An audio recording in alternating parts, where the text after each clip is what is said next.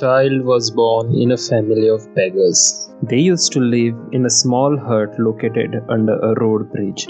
As it was one of the busiest traffic area, a lot of beggars used to stay there. Whenever there was a traffic jam or a red signal, this whole group would go for begging. The newborn child used to notice all this from his very childhood, and so he got very familiar with the act of begging. He grew up, got his specific space in this area, and used to beg every day and night for money and food. The picture of begging was fixed so strongly over his mind that for him only begging seemed to be the easiest way of life. Accepting people's insults, bad words, humiliation was very normal to him. After passing decades and decades of begging on that place, some people started knowing him.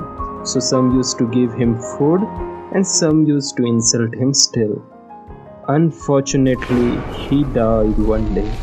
Government servants took his body away for the further process.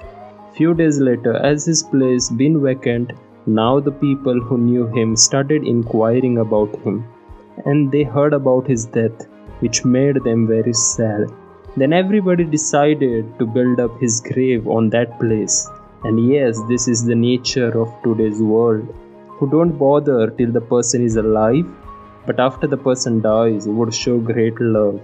So while digging on that place where he used to sit, they found a very old rusty iron box and were more shocked to see the valuable gold jewels inside it.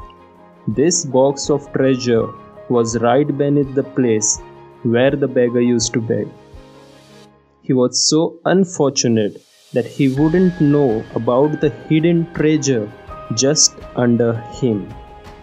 Brothers and sisters, today also a lot of people die, and it's very sad that they too don't know about the hidden treasure given by God in this valuable body. But now we know the immense treasure of Atma. Find it, explore it, and experience it. Thank you, Atma Malik.